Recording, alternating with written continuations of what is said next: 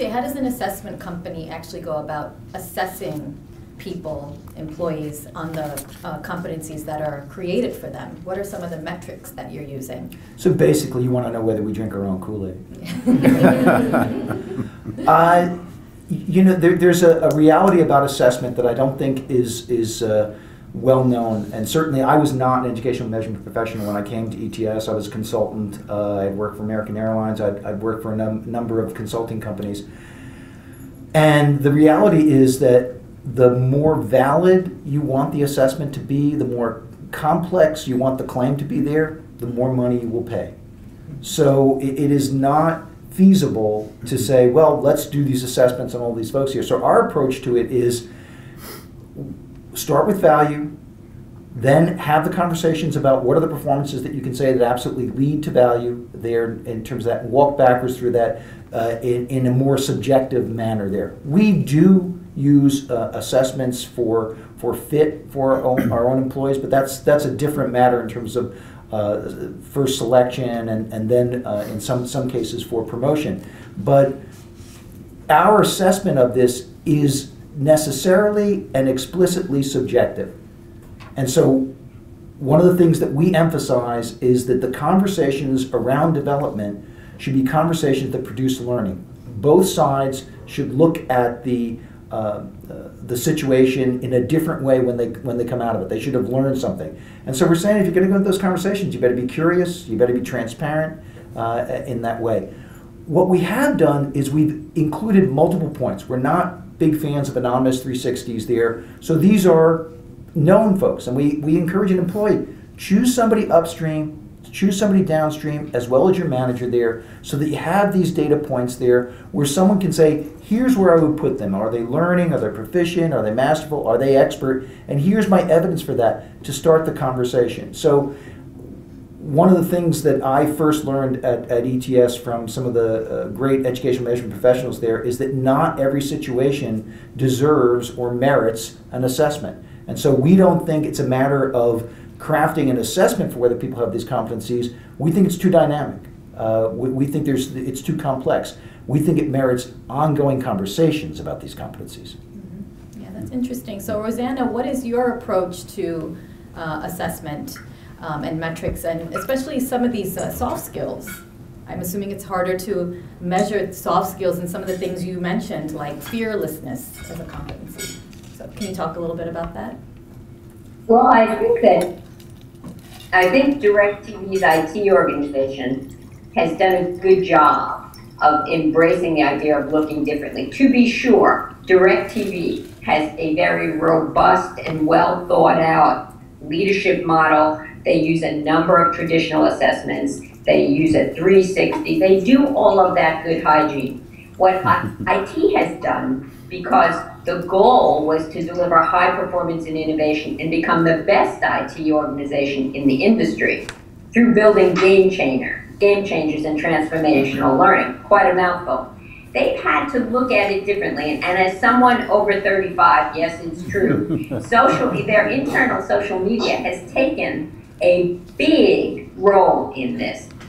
To be sure, as an IT organization, they're always looking at themselves to see their productivity scores, their error rates, their health scores, but those things weren't enough.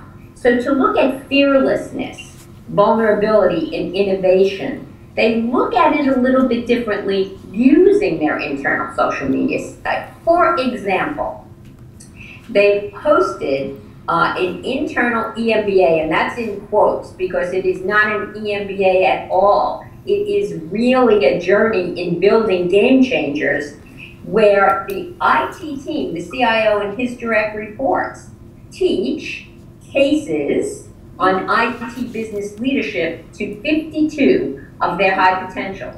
What's interesting about this is these high potentials have gotten their role in that EMBA by saying why they're the best living the learning leader, by publicly self-assessing themselves against the 12 steps and the cultural manifesto. They have then publicly given feedback to each other. That has been opened up to the entire 900 people in IT who are giving feedback to those folks along with the leadership team. And by the way, Mike White and Joe Bosch, the CEO and head of HR then, did the same thing, gave them feedback. So you have this public conversation going on. And those same folks then created a living the learning game where they could teach the rest of the organization. When you start that kind of public conversation about these radical behaviors, these radical competencies, interesting things happen. This same organization has used that sort of crowdsourcing in a tool called Portal of Pain, where for 48 hours we will open a venue for the employee base to tell us how are we being the most fearless in terms of innovation, and then we crowdsource those things, and you can see who is prioritizing what and how many folks. This sort of public conversation in real time allows us to pivot and to keep our eye on that North Star of value creation, but it's very different. There you have it. Thanks, Rosanna. Okay, Robert, what do you think of TJ and Rosanna's approach to metrics, and how do you do it at Ketchum? Right. Yeah, it makes sense to me. I think I'd be interested to hear our audience speak when that time comes. It's interesting to me how relevant our conversation about competencies is to the specific industries that we're in. You know, it makes sense to me. I think there's some common themes across the three of us, but also we're quite different. Mm-hmm. So, for example, at Ketchum, I don't have error rates. I don't have error rates that I can measure our people on. I don't have test validity or test fulfillment rates I can measure our people on. Public relations is almost entirely a field of delivery of services to clients in which you can't really measure specifically, exactly, through some third-party area. Now, what do we do? Well, I would say how we do it, it's business results, period. There's no other way for us to be able to measure the competency or effectiveness of our people other than in, number one, is the client satisfied?